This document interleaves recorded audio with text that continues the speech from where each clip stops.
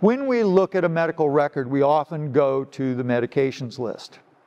And any of you working consistently with populations of patients, especially acute patients, have come to recognize those medications that have an impact on a patient's ability to eat and swallow and enjoy what they're eating.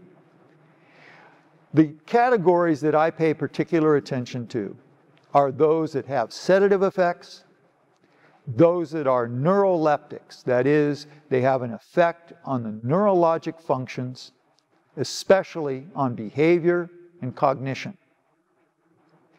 Drying agents, that's a tough one, or perhaps an easy one, since almost all medications have a tendency to dry out the oral cavity, it seems.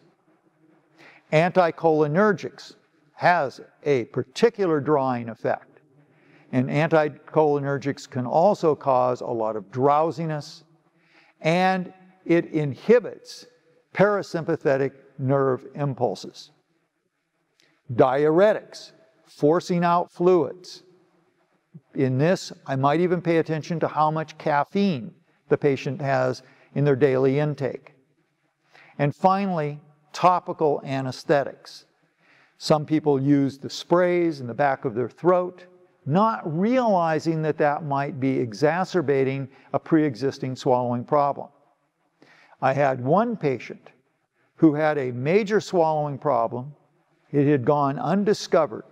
Video fluoroscopy, clinical exams, nothing had found the reason for the patient's swallowing impairment.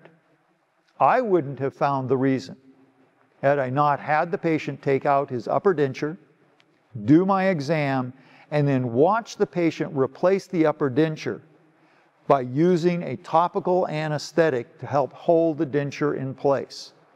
The anesthetic was leaking out the back of the denture into the tonsillar pillars and onto the pharyngeal wall, giving the patient an anesthetic effect during swallowing.